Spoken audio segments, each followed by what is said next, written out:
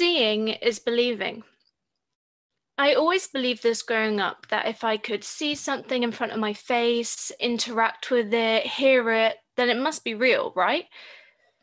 Well, this train of thought might not be able to apply to the next generation growing up.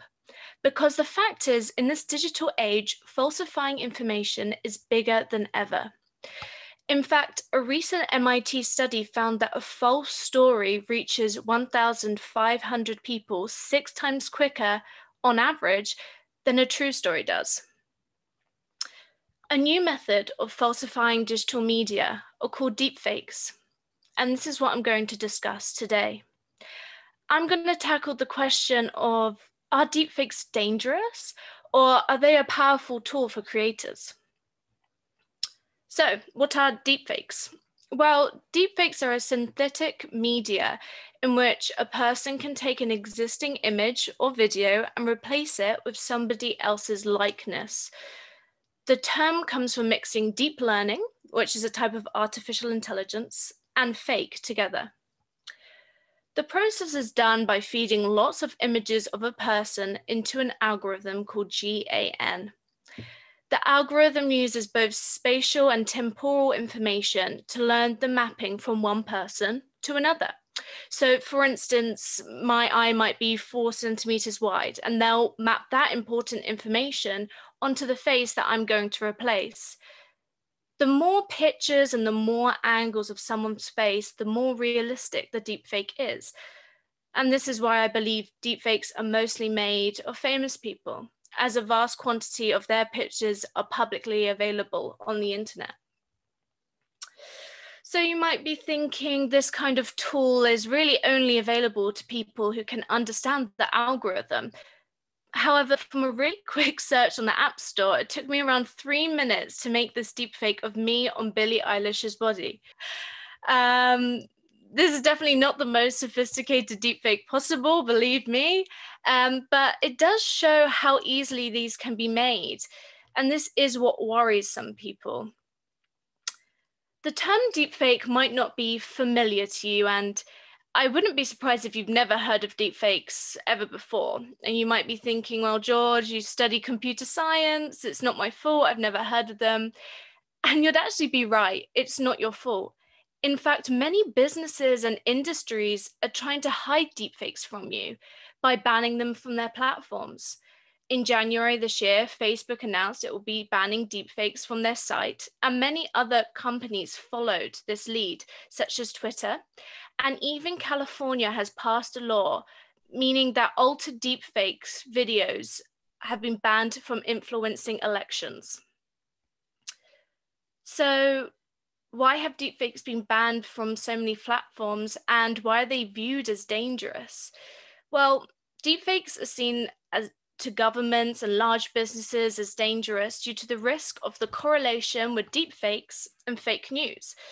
For example, you could create a deepfake of Mark Zuckerberg saying, "I've stolen everybody's data," or a video of Boris Johnson on the news saying eating chocolate is against the law. And yes, that was the worst scenario I could think of. In the wrong hands, these videos could cause huge panic to the public and lead people to make rush decisions without looking into the source of the video. Deepfakes can also be used by criminals to impersonate people in business to get privileged information. In March 2019, the chief of a UK energy firm paid nearly £200,000 into a Hungarian bank account after being phoned by a fraudster who mimicked the German CEO's voice. The employee heard the voice and recognized its slight German accent and instantly thought it was the CEO.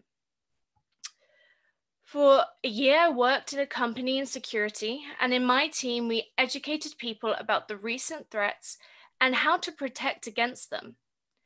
Most attacks on big businesses occur initially through some kind of insider threat. By this, I mean employee making an intentional mistake. These attacks can come through phishing emails, downloading unauthorized software, which could have bugs hidden in them, and other things like that. Humans have an innate instinct to trust and try and help other people. Therefore, when they hear a voice that's familiar or see a face that they recognize, we instantly lower our guards and trust the information we're receiving. That's why deepfakes are so efficient in tricking people, as they play on human nature and exploit our natural instincts. And this is why deepfakes can be seen as so dangerous. However, it's important not just to look at deepfakes as dangerous. I believe that this kind of image manipulation can be used as a powerful tool for creators.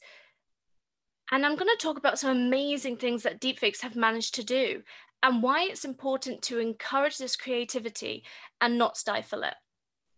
Well, deepfakes give creatives the opportunity to reach a much larger audience with their art and message.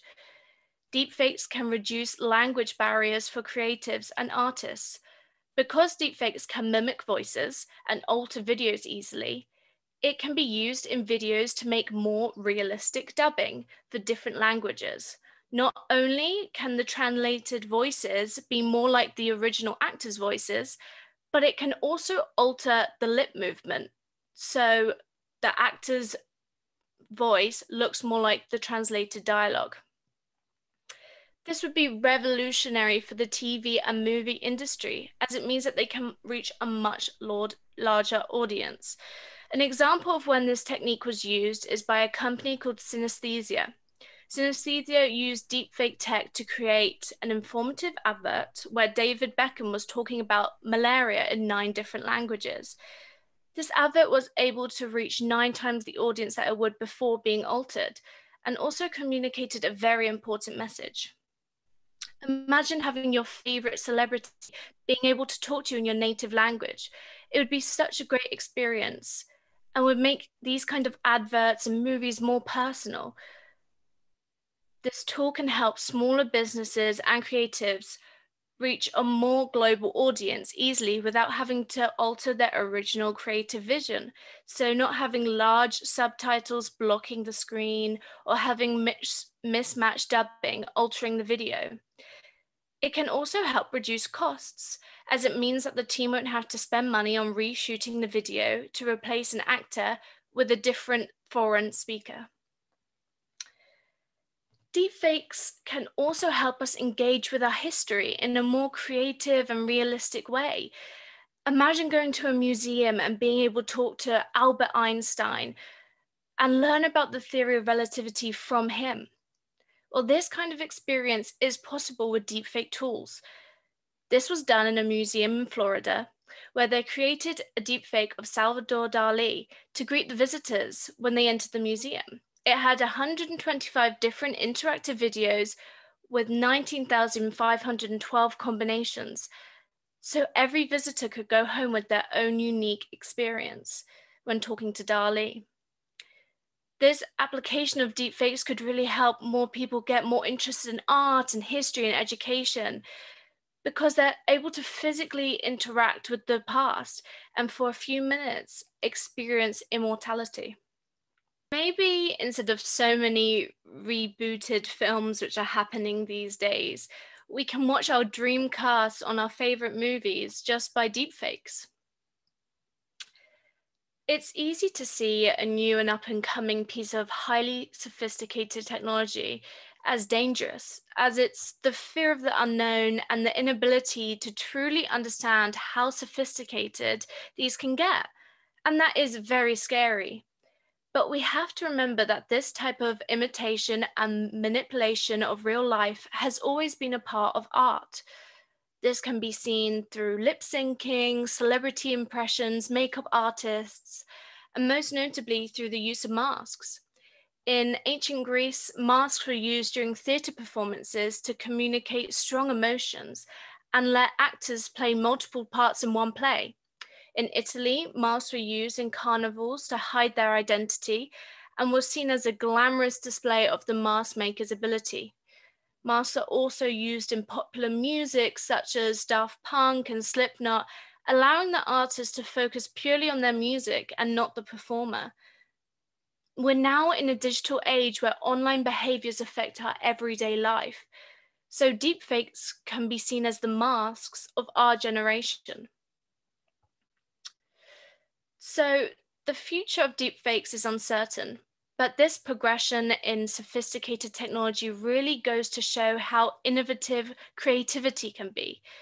From a simple face-swapping algorithm, we have been able to create unparalleled experiences, such as talking to history, reimagining popular videos, and being able to spread a message to the whole world. After this talk, if you guys go and look at deepfakes, my estimate is that 90% of the information you'll read about them will be negative. So I urge you to go and look at more than just surface level and try and learn about how deepfakes can be applied positively to everyday life. I hope now that you have a little bit more information about deepfakes and that you'll be able to do your own investigations and decide, are they funny or threatening? Thank you very much.